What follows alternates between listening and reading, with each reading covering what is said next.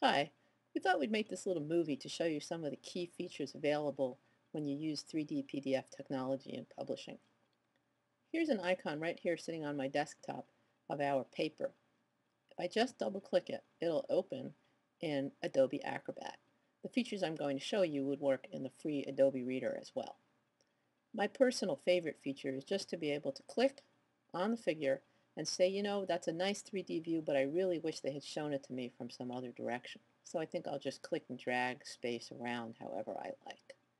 And I can do the same thing on this figure over here and make whatever kind of expert comparisons I might like to make. Of course, I can put things back to the way that the astronomers intended for this paper to be read in print by using this Home button view. They also conveniently provided this list of shortcuts over here that turn particular features of the figure on and off. So let's say I just wanted to see the self-gravitating structure in the cloud with no labels. I could click there and see that view. Or, you know, maybe I actually liked the labels. I can put them back on like that.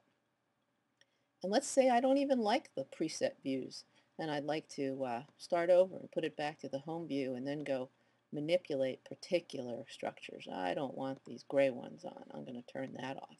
I think you get the idea. You can interact with the figure however you want. You can also, if your eyesight's not so good, or if you'd really like to see things close up, you can zoom in and study the surfaces. And again, you can always put it back if you've done something you don't want to do or if you want to see what the authors intended. Again, either figure works that way, and the content could be anything. It doesn't have to be astronomy. This could be a protein molecule, or it could be a cartoon character. We think that this is the future of publishing, and we've been very happy to give you this little preview. Hope you enjoyed it.